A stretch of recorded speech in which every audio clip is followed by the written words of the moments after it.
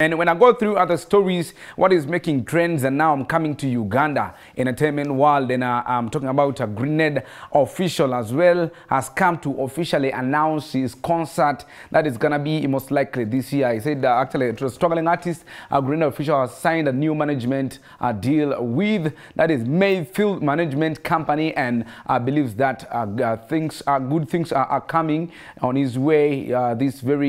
He is also he has also promised to stage a concert for his fans who have supported him for over 5 years, and the Ngloga hitmaker believes that he will actually he has numbers, he has a big following, and is praying to make it happen. And of course, when that time he said, no one can put me down this year with the talent I have and the hard work I have invested. Mayfield management is ready to support me against anyone who wants to stand in the way. I know there will be a Grenade concert this year, and I am more prayerful this year. That is what he said on an interview actually this very Thursday. That was yesterday out there. Many concerts are coming, many concerts. Ray G concert, Fefe Busi announced concert, Lydia Jasmine already has a concert today, Rema had a concert last weekend, and now Grenade official has a concert. Then also the chaser for Yesu as well, hitmaker,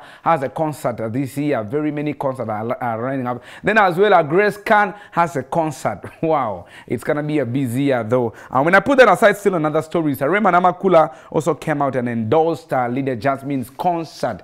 Musician Rema Namakula has returned the favor to Lydia Jasmine by endorsing her concert, which is gonna take place today. Rema took on social media platforms and actually rallied her fans to turn up for the concert and support Lydia Jasmine, and of course she's gonna be performing as well today, just like Lydia Jasmine as well turned up during her concert last weekend. She said, ladies and gentlemen, this Friday at Hotel Africana, come let's support that is Lydia Jasmine, come let's show her love. That is what she wrote on her social media, and of course she attached a poster of Lydia Jasmine's show that is gonna be taking place today. So make sure you as well part of this one, just supporting our talent, Ugandan music to the world. When I put that aside, this one is a little bit of current affairs. Uganda government comes to streamline use of Swahili language. In case you don't know Swahili, it's a high time you should learn part of this. The government has proposed the establishment of the Kiswahili Council as the government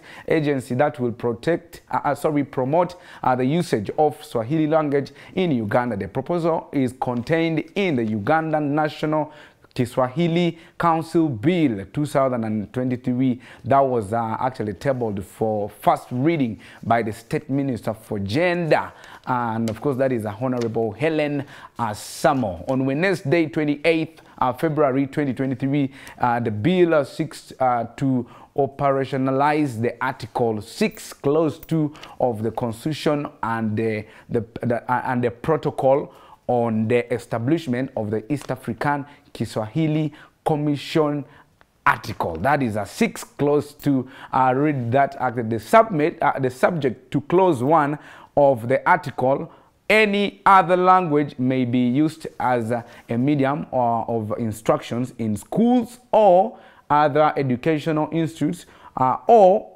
for legislative, administrative, and judicial purposes, as may be prescribed right there. Of course, so it's a high time you should as well learn Swahili, because actually the government is actually soon streamlining Kiswahili language to be in use officially in education sector, courts of laws, media. So make sure we can actually teach these kids. For us, it might be hard, but you can teach your children Kiswahili language. Yes, because now we are part of East African community, so it's going to be kind of the community language right there. So that is actually what I had for you on my trend zone today.